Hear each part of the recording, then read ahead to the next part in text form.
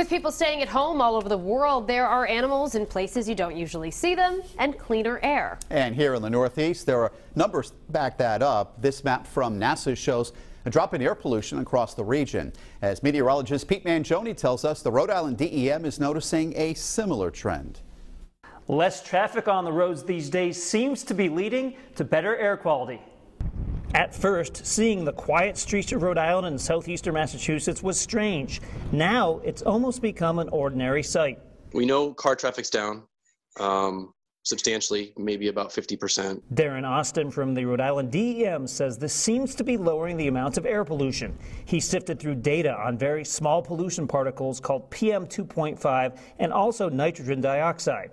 Both tend to cause pollution problems here in Rhode Island, and both showed a drop in numbers. PM2.5 was about 20% lower, and nitrogen dioxide was about 30% down. So our air quality is really heavily driven in Rhode Island by our weather patterns. Which is why the data need to be taken with a grain of salt, or maybe dust. Much of our air pollution actually comes from the New York City metro area, and the recent stormy weather would probably put a dent in our pollution anyway.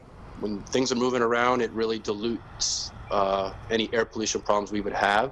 To analyze the data, Austin looked at a monitoring site near I-95, aptly named near Rhode, and compared the past month with about the same time period for the past 5 years, 3 years, and last year. The typically warm months of ozone season start in May and continue into September. But it'll be very interesting to see how the ozone season plays out with the major reductions in these precursor pollutants, the pollutants that lead to the formation of ozone.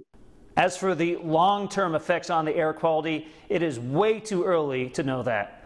I'm meteorologist Pete Mangione, Eyewitness News.